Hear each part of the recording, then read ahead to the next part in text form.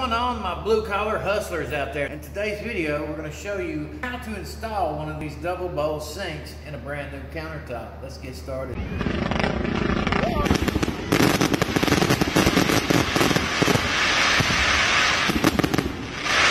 Exactly what we've got here by Dayton, and this is made in the USA, K233224. Right here is what you're looking at. Nice, simple, to the point stainless steel. It's lightweight, really easy to install. Some people will tell you to put caulking around these things and stick them in there, but there is clips that go on these sinks that you need. See, if you flip it up right here, you'll see all these little rails right there. That's where them clips go into place at. They're basically anchors, and once you stick that double bowl sink down in there, you get them anchors in place. You press it up against the counter, you start tightening them up, and it holds it in place. Here's what I'm talking about whenever I say clips or anchors. These are what they look like. That's what that specialty tool is for. This part right here goes inside the rail. This part right here is what you tighten up with a flathead screwdriver or the specialty tool. Those teeth right there is what grabs in and grips it and holds everything in place. Of course, you will need a few other things if you've got a brand new faucet to install. It is best doing this assembly all outside and then putting it all in place at one time. It's just much easier that way. That way you're not laying on your back under the sink for 2 hours. Plus, with this one, we've also got some brand new angle stops already installed. You want to see the basic installation process on those, check out this video linked in the description box below. But with today's assembly, I'm going to add everything together and show you how to hook all this stuff up at one time with your dishwasher line. Dishwasher is pretty self-explanatory. You hook up your water line, your hoses, you run it to power, you stick it underneath this sink, mount it in place, and you're good to go. But what you're going to need for the sink, like I said, beside a brand new faucet, you're going to need some of these things right here, like the cup strainer. You're going to need 2 of those. These are made by Dearborn, DB1000. It's got a stainless steel body and basket, galvanized locking cap, plastic post, and a rubber stopper.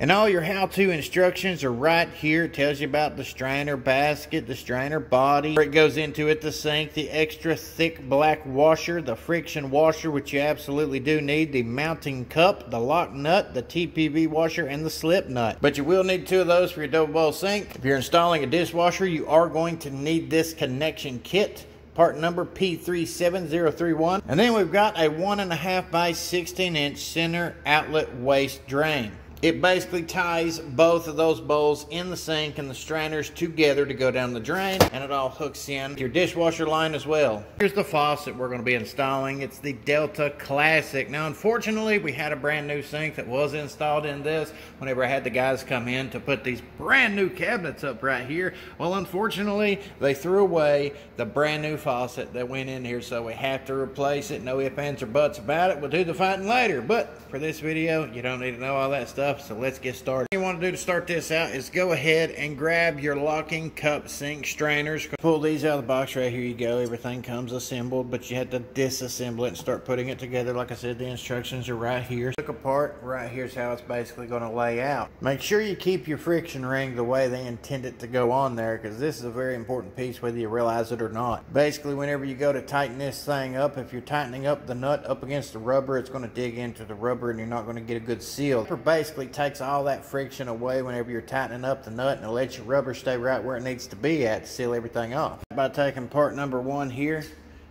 put it in the sink, get it where you need it at. The next part of the assembly is going to be your seal and then your friction ring. Then you need to install your mounting cup and then go ahead and start threading on your lock nut. Everything in place down in there. Like I said, hold everything right where you need it at. Then go ahead and get this nut started. If you get it up in here a little bit, you want to make sure it's in line where you want it at.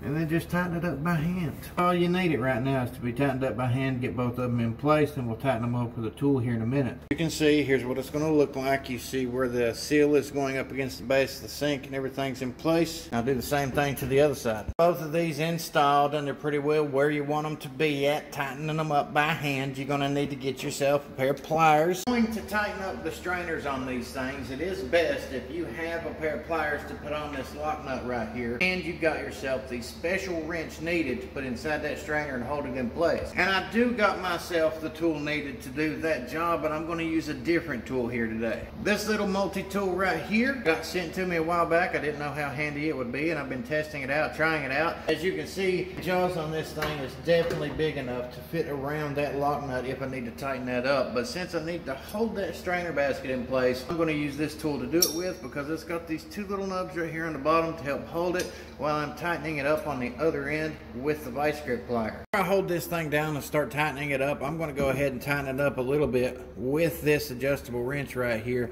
It is where I need it at. I got it lined up, and I'm just going to kind of snug it up right there. I'm not going to put pressure on it until here in a minute whenever I give it the final amount of torque that's needed. I just want to kind of get it where I need it to be at right now.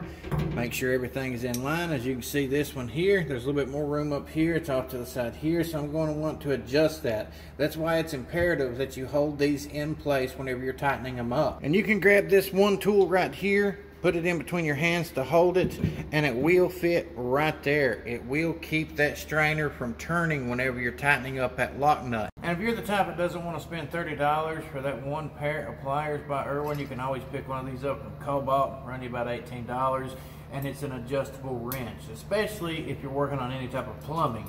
All you gotta do is loosen up that wing nut right there. Whenever you loosen it up, it allows you to turn these jaws wherever you want them at. Plus, it's got this little hoop right here in it, so on certain sinks, you need to get a hold of the teeth on that thing to tighten up the lock nut. That will help you do that job as well. But this one, like I said, is a cheaper alternative. So you know what? We're going to use this. We're going to use our special multi-tool over here, and we're going to get this thing installed. I'm going to try to get you all a good angle right here, because what you want to do is make sure, like I said, this thing is lined up. So once you get your adjustable wrench right here in place, you tighten up the jaws, you tighten it up, you lock that down so it won't move on you. And then you can move the strainer around right where you need it at. You can hold it from the inside if you'd like. But once it's in place in the relative area where you want it at, you simply take this and put it right over top of that nut, and then you tighten it up. You tighten it till it's nice and snug, about where you need it at. After that, you can take this multi-tool wrench right here, put it in place, or if you got the other tool, you can do that if you'd like. And then go ahead and stick this right back on top here, and then go ahead and tighten it down. Make sure it's nice and snug. That way that seal has got a good bite. And you do that to both of them. Put our multi-tool right here, keep tension on it. We got this exactly where we want it at. We'll put our other wrench on here, press down on this, and then apply torque to it. Make sure it's good and tight, because you do not want this thing leaking whenever you get it installed. These are where multi-tools do have a purpose in certain situations and trades, and these both do pretty good for their job. We got those nice and tightened down the way we want them at. We're going to go ahead and install our nuts on the bottom here until we get the drain lines and everything we need in place. That way we don't lose these things, and they're right where we need them at whenever we go to look for them. Right there's where she's going to set at. We're already test fitting everything. It's nice, flush, level, so we're going to pull it back out here and get our faucet attached. And here's our nice new Delta Classic faucet. And I tell you what, I like the way they designed these things. The new ones, they got the hoses. You don't have to go buy the braided hoses for this, because they already come installed. And these are basically made from PEX, is the best way I can describe it right there. And as you can see it, it's been heated up and shrunk right around the fitting here. So all you got to do is install this. And I love the design that they have on these things right here, because on the end, all you got to do is pop this clip right here, pop this piece off, and then you can hook up your hose. So if you don't have a hose accessory on your sink, which this one does, that fourth hole over there, then you don't have to worry about taking it off, because this thing's already sealed off as long as that is secured in place. The moment you pop that loose, you pop this out, you can pop this in place, you're ready to rock and roll. And installing sink faucets are one of the worst things anybody hates doing, but whenever you're doing it like this, it's great. All we got to do is pull it out and put it in place. Each and every one of your hoses right here is going to feed through that middle hole right there. And those two threaded pieces of plastic is going to go through the other two holes. You're going to save the fourth hole over there for your hose. So if you use this type of faucet setup, just go ahead and start feeding them through that center hole right there.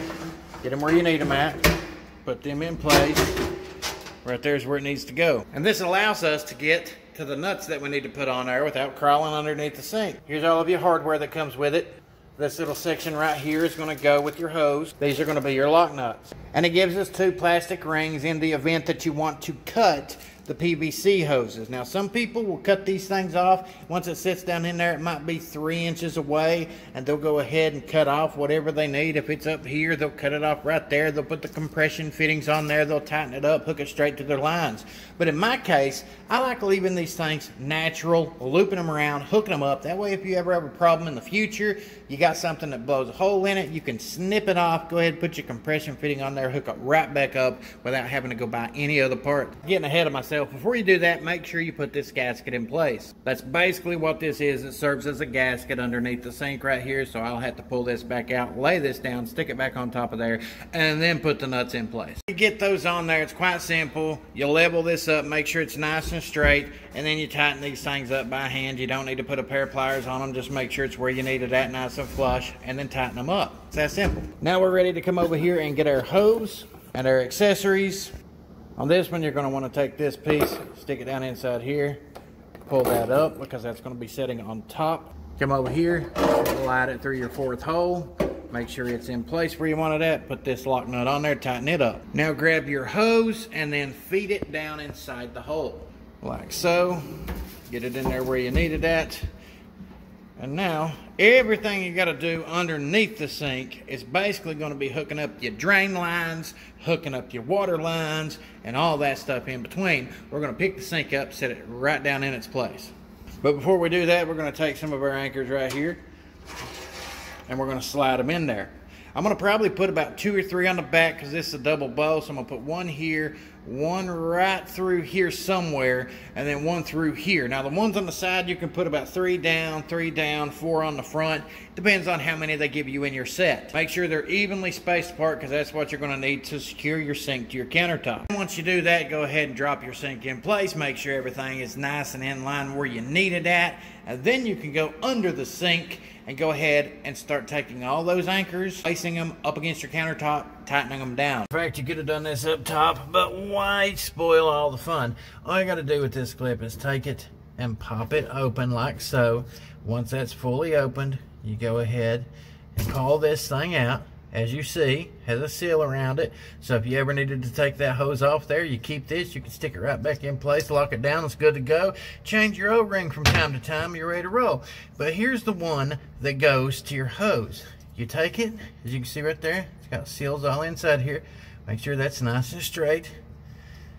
And then you line it up, and then you gotta push it all the way up in there, make sure it's locked in. Once it's good and locked in, you pull that clip around through here, you lock it in place. You can try to pull down on it if you'd like, and it should not leak because it's got all those different O-rings in there to seal it off. Once that's in there, it's locked until you unlock it and pull it back out. From time to time, if it does leak, you can replace those O-rings, which is a great thing about these types of sinks and their hoses.